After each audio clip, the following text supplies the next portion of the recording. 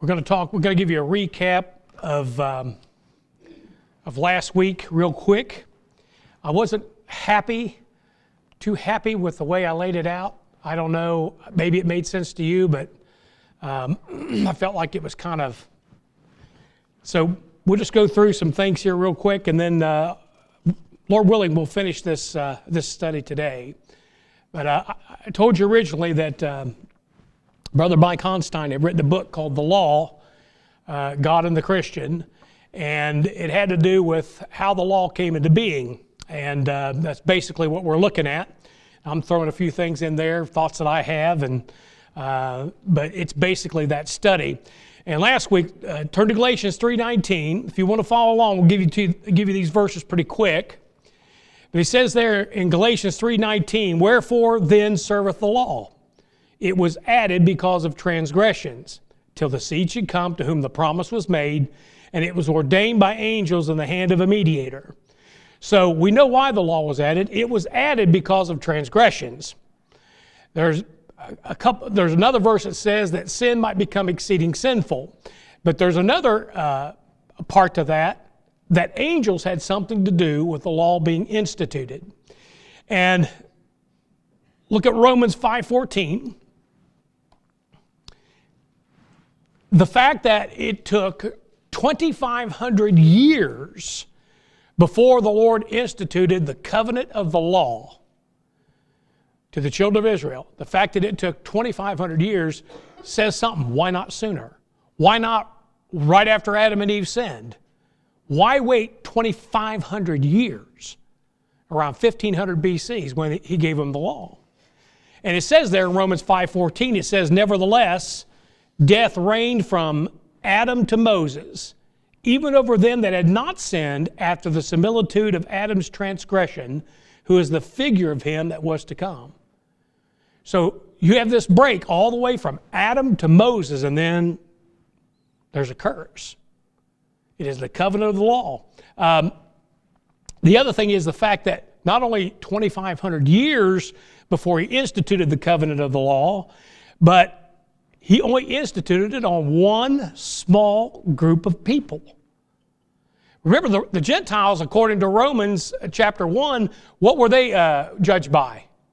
Conscience, not the written law. It was the oracles of God were committed to the Jew.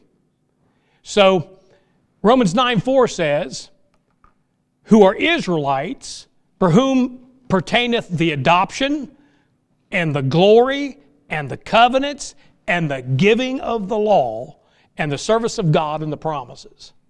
Now granted, they had it all, but the law wasn't committed to the Gentiles. Now we're going to see that we end up under it, but when this law is instituted, according to what the New Testament tells us, it brought about a curse. This thing wasn't really a blessing. In Galatians 3:10, he says, "For as many as are of the works of the law are under the curse. For it is written, Cursed is everyone that continueth not in all things which are written in the book of the law to do them." Now, it's not that there's something evil about the law. The law is not evil. The Bible says the law is good and right and spiritual and everything. The weak link was man. Man couldn't keep it. So, I'm trying to think. It's like anyone that has flesh is condemned. Well, we all have flesh. So by putting the law on us, it was like, we're already sinners. It was a foregone conclusion. And so man was the weak link because he couldn't keep it. And the Bible tells us in Romans 4:15, "Because the law worketh wrath, for where no law is, there is no transgression." It seems like if that's the thing to do, just don't institute any law. They say ignorance of the law is no excuse, and that may be true, but when there is no law, there is no transgression. Now, if there's a law in the books and you don't know it, well, that's your own ignorance. There's so many laws today that I guarantee you that if the government ever wanted to find you guilty of something, they'd find it, because they have got so much out there And there's no way you could walk in it. I mean, it's corrupted itself. Of course, every politician, they just seem to get away with everything. Murder, I mean, they can do anything these days. But you get out of line, they want to put the controls on you, they'll find something. But it says, because the law worketh wrath, where no law is, there's no transgression. I mean, that's what you want to, there's where you want to be. You want to be under no law. Because if there's no law, there's no transgression. Right? Well, he says there, because ordained by the angels chose this thing. So the angels chose the law, which brought about a curse on all who were under it. And of course, we know that God put the Israelites under it. They were given the law. But we find out that angels were held to a standard not imposed on man for about 2,500 years before the law came in. And we saw that in Hebrews 2, verses 1 and 2.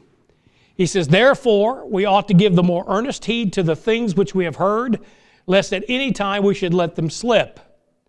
For if the word spoken by angels was steadfast, and every transgression and disobedience received a just recompense of reward. When those angels got out of line, there was no second chance. Which kind of explains some things. And if you think about it, I've always wondered why God just doesn't, show his face in the sky and yell down all the time whenever he wants to contact us. Well, that does away with faith, doesn't it? If you make a decision that you're not going to follow God and you're looking at him eyeball to eyeball, I'd say it's over with, wouldn't you? I mean, these angels, man, evidently they've made a decision. And we're going to get into that a little bit more in a minute. So, the reason for the law, and this is with a part where it's a little speculation on my part, just to let you know. But it seems to me that the reason for the law may have been envy. And the envy is because they were losing dominion. Before man shows up, it looks like it is an angelic universe. It looks like that. He talks about when he created the foundation of the world over there in Job, that the sons of God and the morning stars shouted together for joy or whatever. It sounds like these angels were it. And I think it goes even beyond that. They not only lost the dominion, because look with me in Hebrews chapter 2, verse 5 to 9. And this, when I read this with the thought of this study, it jumped out at me immensely that there was something there. Hebrews chapter 2, look at verse 5. And notice we're talking about angels here. For unto the angels hath he not put in subjection the world to come. He's talking about the millennium. Where we speak, but one in a certain place testified, saying, what is man that thou art mindful of him? So somehow he's rejected the angels, and the question comes up, what is man that thou art mindful of him? I ask that question myself. What is man? Why us? Well, at one point, I think the option went to the angels, and they blew it. And now it's given to man, but God's gone a step further. He couldn't do for them angels. We'll get to it. What is man that thou art mindful of him, or the son of man that thou visitest him? Thou madest him a little lower than the angels. Look at this. And thou crownest him with glory and honor. He gave the creation under the hand of man. He said, it's yours now. It's King Adam. It says, thou just set him over the works of thy hands. And all the angels of God said, oh. Well, what happened? Remember now, they're in the beginning, shouting and praising God, and then something goes very wrong. Next thing you know, he's putting it all under a man, of whom Adam is the federal head.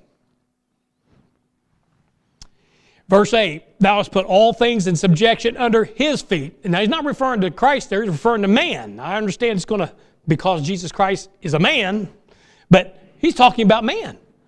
Listen, up until the fall, he's given man dominion over everything on the planet. And eventually, listen, if man hadn't sinned, guess what? The entire works of his hands. That thing was going to be moving out to a universe. For in that he put all in subjection under him, he left nothing that is not put under him. Didn't leave anything for the angels. And now we see not yet all things put under him. In other words, hadn't happened yet because of a little issue called sin. But we see Jesus, who was made a little lower than the angels. Now, even that is a slap in the face. Now listen.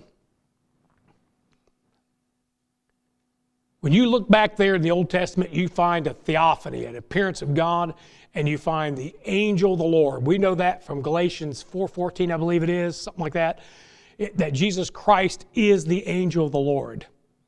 So we have his appearance back there as an angel. You see, I think God wants to relate to the creature that he creates. And when he shows up in that Old Testament, he's the angel of the Lord. In fact, he even shows up in the New Testament still. But there's a certain portion where it goes so far, and then the express image of his person is not an angel anymore. It's a man who was made a little lower than the angels. And they kind of lost it, didn't they? He says, for we see Jesus made a little lower than the angels for the suffering of death, crowned with glory and honor, that he, by the grace of God, should taste death for every man. He couldn't do that for the angels. As far as I know, angels can't die. I mean, their spirit doesn't say anything about a soul. There's two things an angel doesn't have that we have. A soul and what else? No, they got free will. Huh? Well, that's true too. Okay. Third thing. Blood. They don't have blood.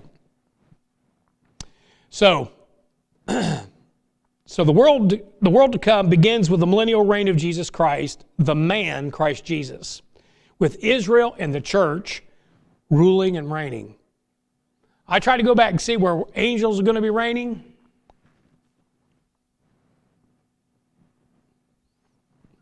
I can show you where tribulation saints are resurrected and rule and reign with Christ. I can show you where the church rules and reigns with Christ.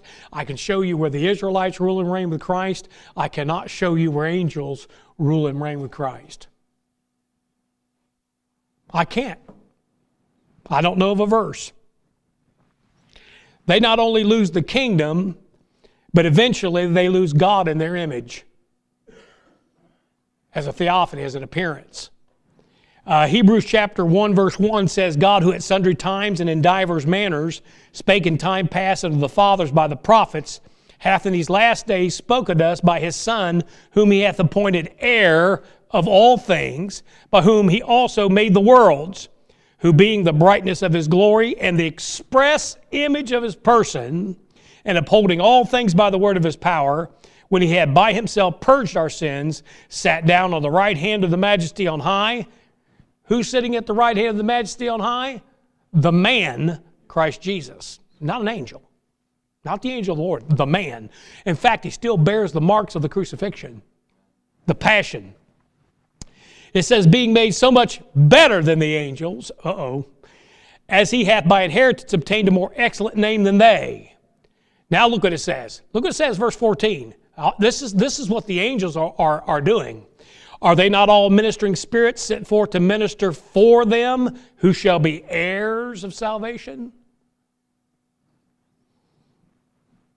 They have no longer any role of ruling or reigning, but ministering to those that are going to be heirs. Can you feel the tension in the room? Huh? That was verse 14. I'm sorry, I jumped from verse 4 to 14. Verse 14 of Hebrews chapter 1. So, before faith came, and by the way, let me see if I don't want to get ahead of myself here.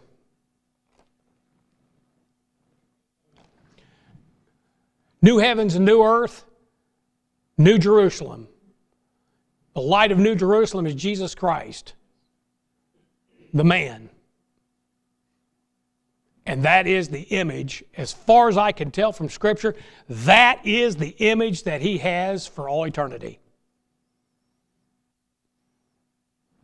You say, now could he appear? I guess he could if he wanted to. He appeared in the book of Acts as the angel of the Lord when he smote Herod.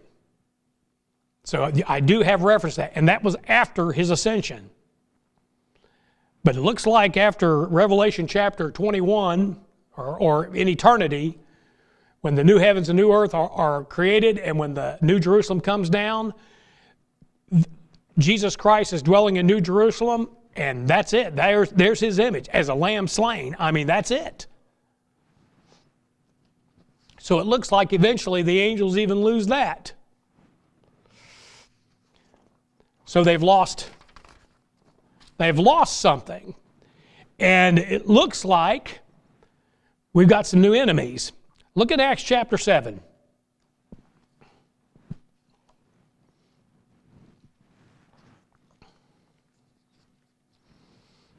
You know what they say about you don't miss it till it's gone?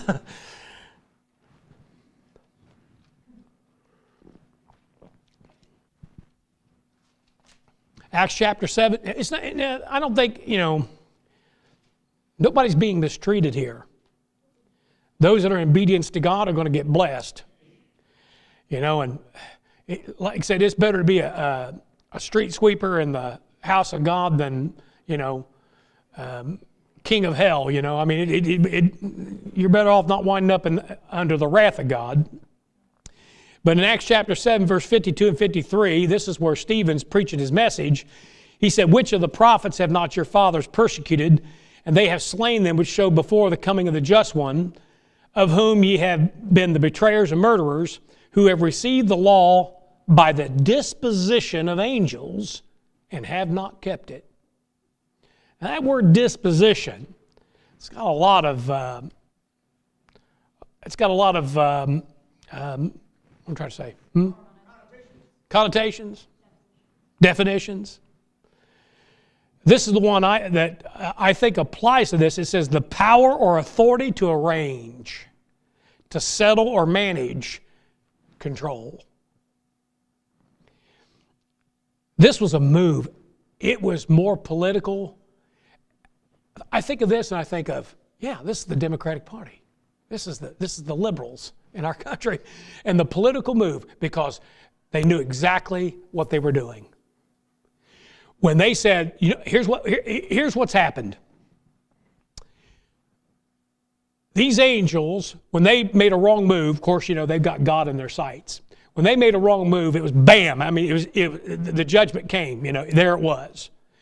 But man, well, he's down there living like a scoundrel, and there's no law that, other than the one that was given to Adam, because it says they couldn't sin after the similitude of Adam because there was no tree of the knowledge of good and evil to go pull some fruit off of. So they were guilty of other things by conscience. I understand that. But the law itself wasn't over them to curse them before they ever even got out of bed. Okay? So these angels were upset that God was so exacting with them, but he wasn't with this mankind down here.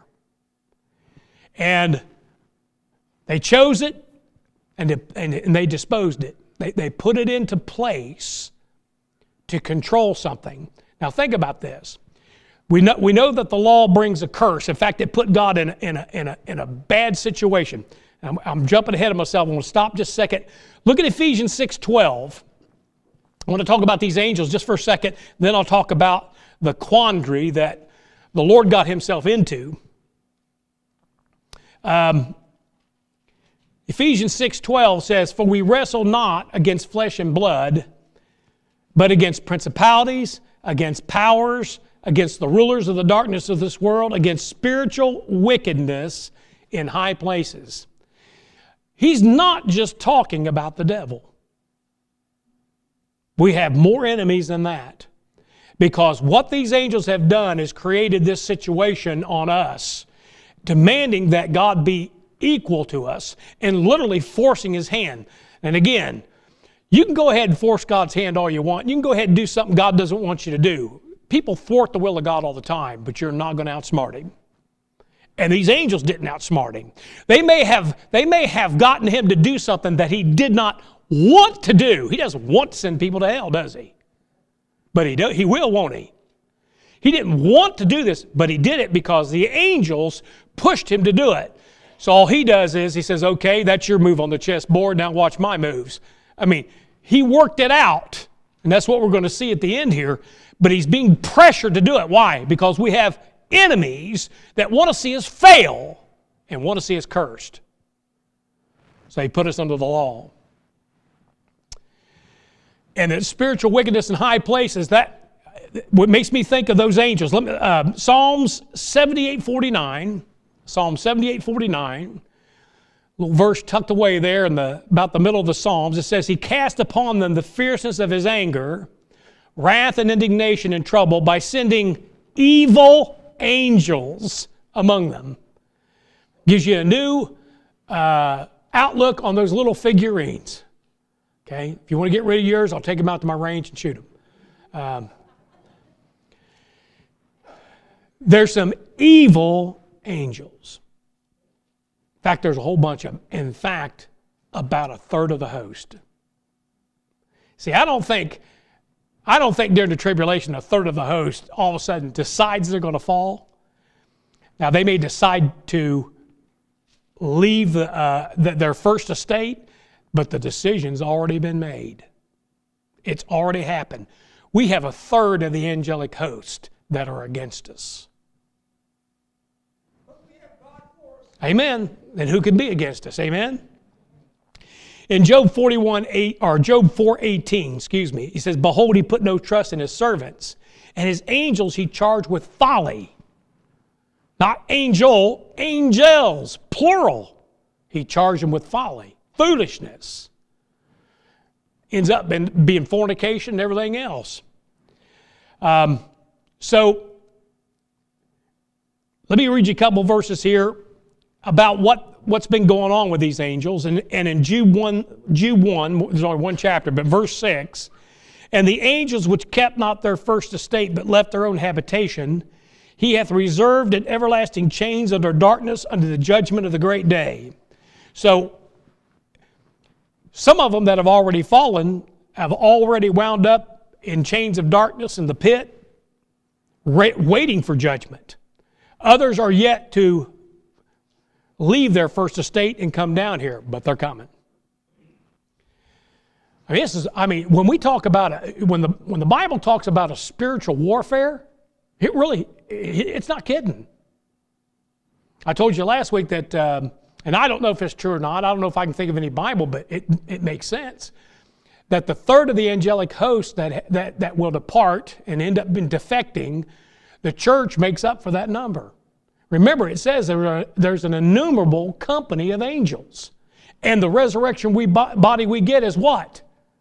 Equal to the angels. That's what it says. So God's making up the difference. Maybe he had so many, I don't know, he's got the number, I'm sure, but so many that he created, a third of them are going to leave. He said, okay, I'll replace them. Maybe that's what the number we're waiting on. So get to work, okay? Win all you can. The sooner we get that number, the quicker we get out of here. I don't know if there's any truth to that. But 2 Peter 2:4 says, for if God spared not the angels that sinned, but cast them down to hell and delivered them into chains of darkness to be reserved unto judgment. There are angels, plural. Then in Revelation 12:4, and his tail drew a third part of the stars of heaven and did cast them to the earth. And the dragon stood before the woman which is ready to be delivered to devour her child as soon as it was born. Now verse 9 defines what those stars are. It says, and the great dragon was cast out, that old serpent called the devil and Satan, which deceiveth the whole world. He was cast out into the earth, and his angels were cast out with him. How many? A third of the host.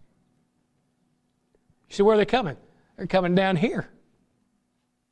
What do you think they're going to do when they get here? I can tell you exactly what they're going to do. They're going to enslave man.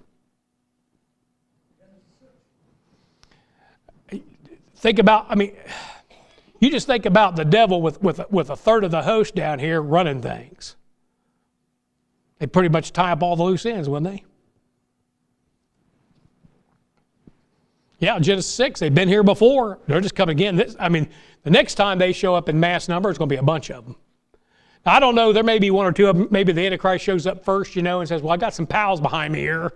They're going to follow me. I got a few other folks, friends that want to show up. Next thing you know, you got millions of these things landing here. I know you may not believe that, but that's what the Bible teaches. They're coming down here. Maybe that's the reason why they keep, all this thing about these aliens and stuff is nothing more than probes and figuring out things and how they're going to do things when they get here. That's what I think it is. Yes, sir.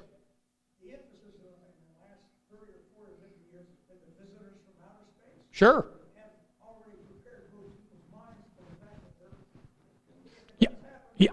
Yep.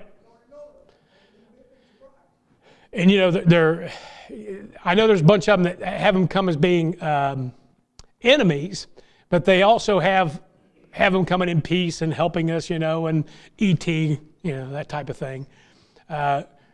They're getting the world ready.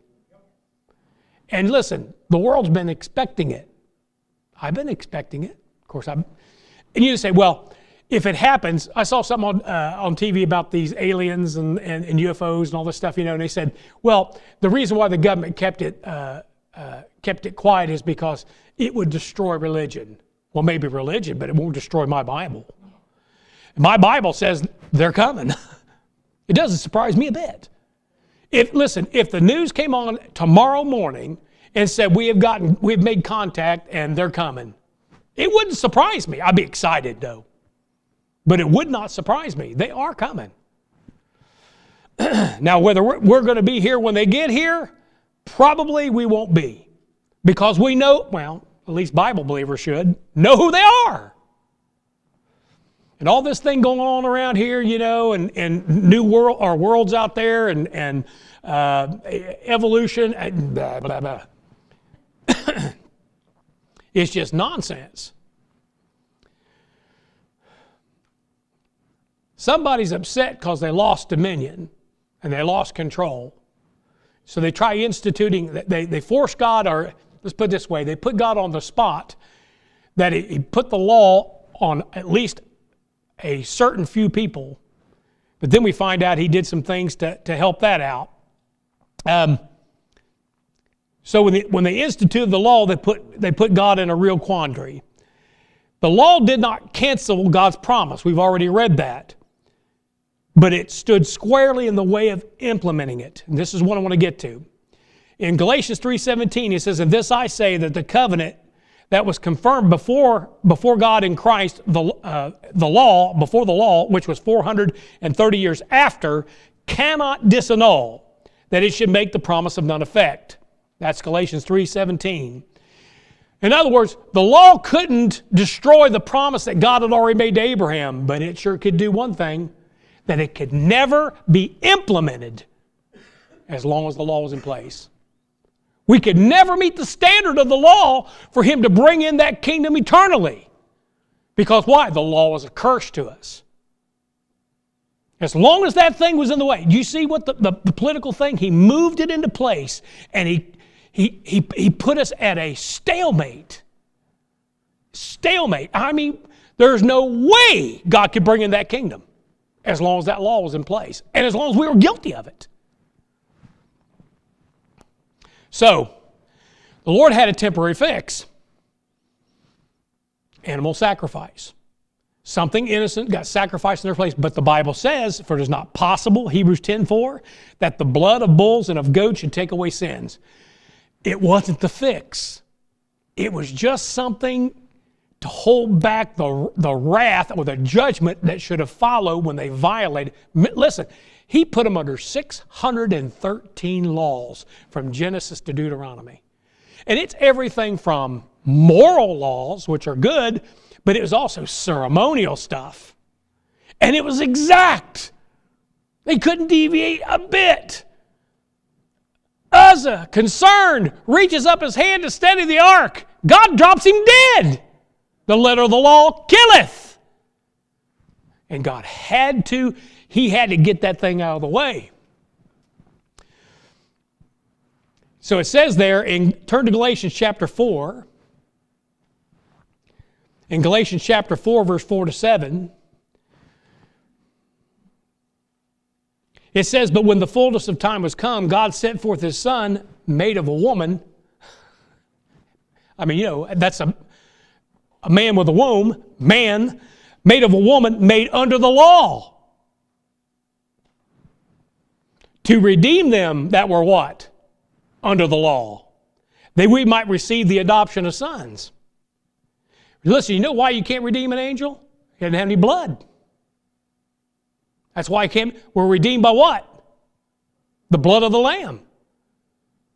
Not with gold and silver and precious stones, but by the precious blood of Christ. 1 Peter chapter 1, verse 18 and 19. He says, and because ye are sons, God has set forth the Spirit of His Son into your hearts, crying, Abba, Father. Wherefore thou art no more a servant, but a son. And if a son, then an heir. There it is, man. He's bringing it right back around. He said, I'm going to make heirs out of them. I'm going to put them back in the line. But first I got to do something. I got to take care of that law. So what does God do? He comes down here as a man, and He keeps that perfect law. I mean, every jot and tittle, He keeps it. And then look what it says here. Oh, first, He had to do something else. In Galatians 3:22, it says, but the Scripture hath concluded all under sin, that the promise by faith of Jesus Christ might be given to them that believe. So you know what God did? He says, you know what? Let's just take that law and apply it to everybody, condemn them all. The Bible says that if he that hath the Son is not condemned, but he that hath not the Son is condemned already. It's not a question of whether you might or might not be condemned. You are already condemned. Concluded all under sin. Look in Colossians chapter 2. Here's where it happened.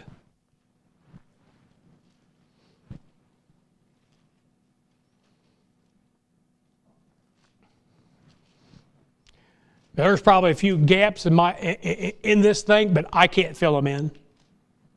But this is what I do understand. In Colossians chapter 2, starting in verse 14, it says, blotting out the handwriting of ordinances that was against us. He had to get it out of the way. And the only way for him to get it out of the way, number one, is he had to live a perfect life, or a sinless life, and then he had to pay for every time we broke that law. Blotting out the hand. See, we not only needed our sins paid for, but we needed righteousness. That's why he had to be the standard of righteousness as a man. There's one mediator between God and man, the man, Christ Jesus. Just as Moses was the mediator of the covenant of the law that the angels chose, Jesus Christ is the mediator when it comes to this thing called grace. The grace of God.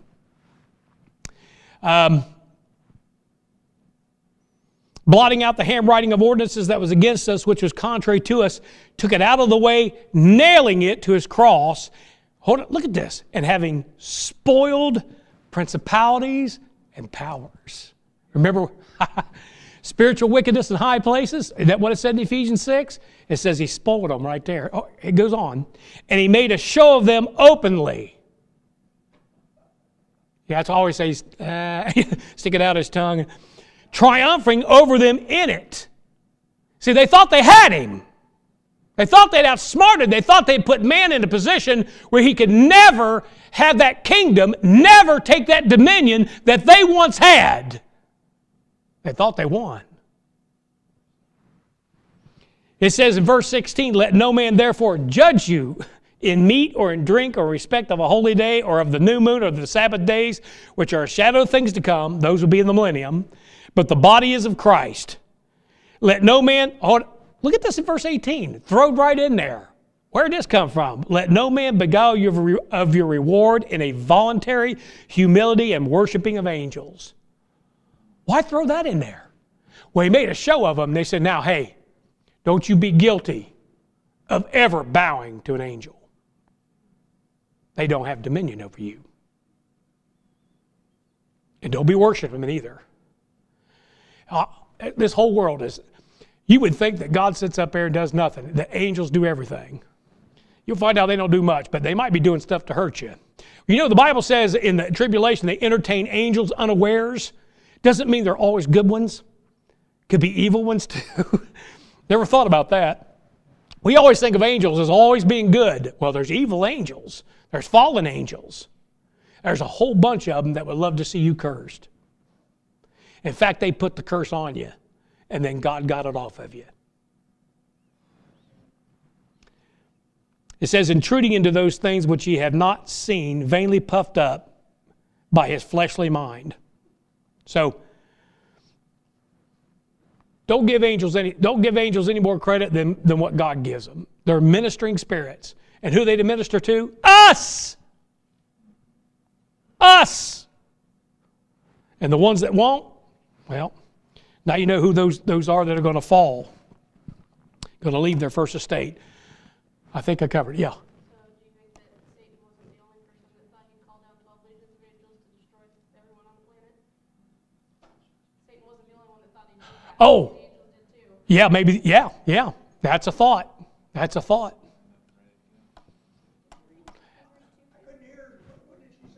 She's saying that maybe it wasn't just Satan that thought that Jesus Christ would call down 12 legions of angels who would have destroyed everything breathing on this earth, but thought he might do that, or expected him to do that, and he didn't do it. So maybe those 12 legions, maybe it is that third of the angelic host that stepped forward and said, we'll do it, we'll kill them all. Who knows, man? We're going to find out some stuff. I thought I did. What? Go ahead. Okay, Hebrews 2:2.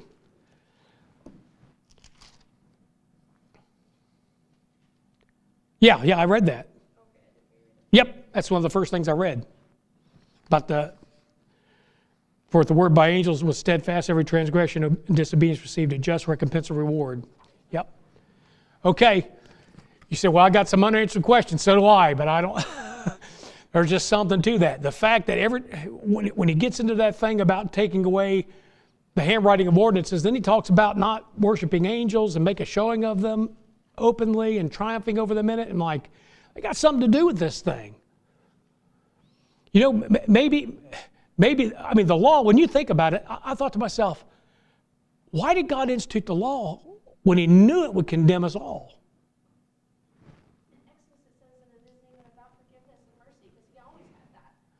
Yes. He can forgive. God can forgive transgressions. Now, he may not be able to clear the guilty in the sense that he can just take it away, but he can forgive it. But under the law, man, I mean, it was. Listen, the one he made the promise to was the one he ended up having to curse. The seed of Abraham. That's who he made the promise to, and that's who he ended up handing the curse to. So it's almost like, I've always thought this, and I believe it's so, God just loves for the deck to be stacked against him. He just, I mean, 300 against 135,000 Midianites. They killed 120,000 of them. 135,000 Midianites, 300. I mean, that's stacking the deck, man. And God loves that deck stacked against him because you aren't going to outsmart him. He created the board. Listen, he created the game. You're not going to outsmart him. He'll use, every move you make, he'll use it against you. And that's what, you'd think, I don't know how they couldn't know that. I don't know. It doesn't make sense to me. I mean, you can't outsmart God. So, but they tried. Or maybe they tried to put him in a position. I don't know what they were trying to accomplish from it, but at the time of his crucifixion, I really believe that Satan thought he was going to wipe out mankind. I really believe it. And then when he didn't, Judas tries to reverse the thing.